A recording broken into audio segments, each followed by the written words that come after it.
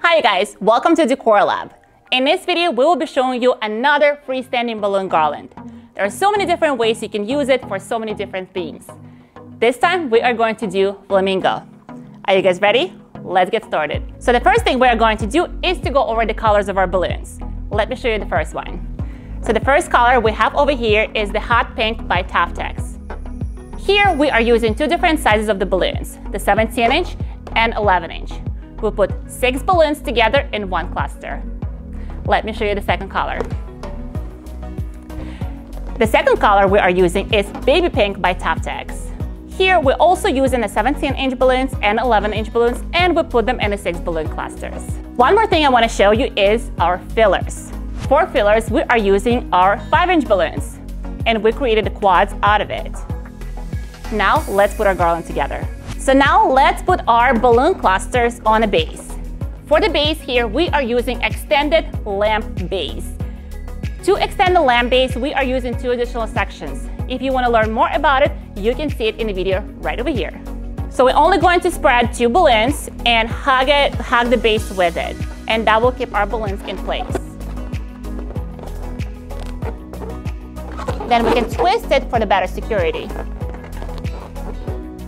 So now it's nice and sturdy. We will be creating a color block, so we will be adding 2 of each color, and then we'll be alternating it going all the way up.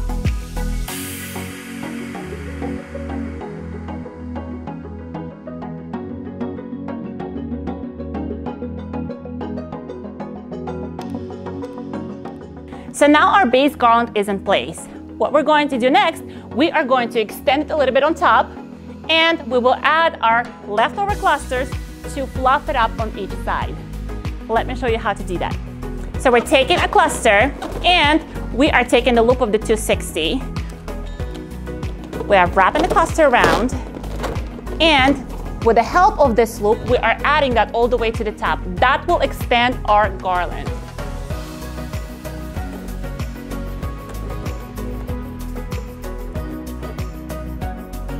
So now we're going to take additional clusters and add them to the sides, matching colors. So using the same technique, we are going to loop to 60 and just loop it to the side in your desired spot.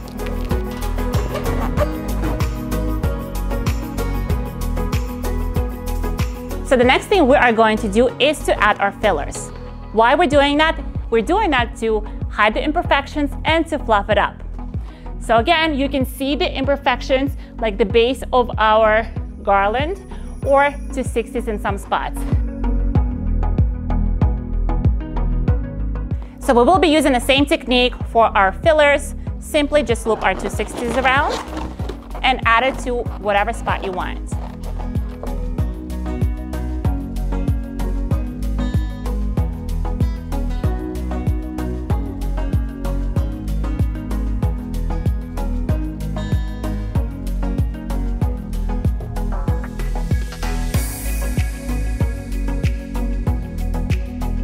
So the cherry on top is going to be our Mylar balloons.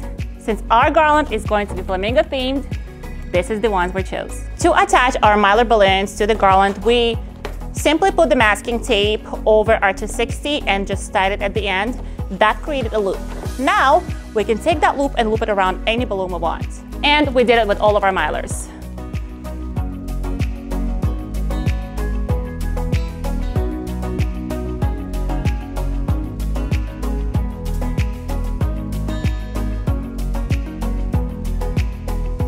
Do not be afraid to move your balloons around. Because you used 260s to attach it, you can easily do that. For example, we can move this cluster a little bit up. You can readjust it to wherever you want to, like so. So doing that will help you to balance out your garland so it has the most organic look. And here you have it, flamingo themed freestanding garland. Here we use 116 balloons. We used less balloons because we used a lot of the 17-inch clusters instead of all of the 11-inch clusters. We also added 3 Mylar balloons to finish up the look. If you do want to learn more about balloons, make sure you check out our other videos. And I will see you next time.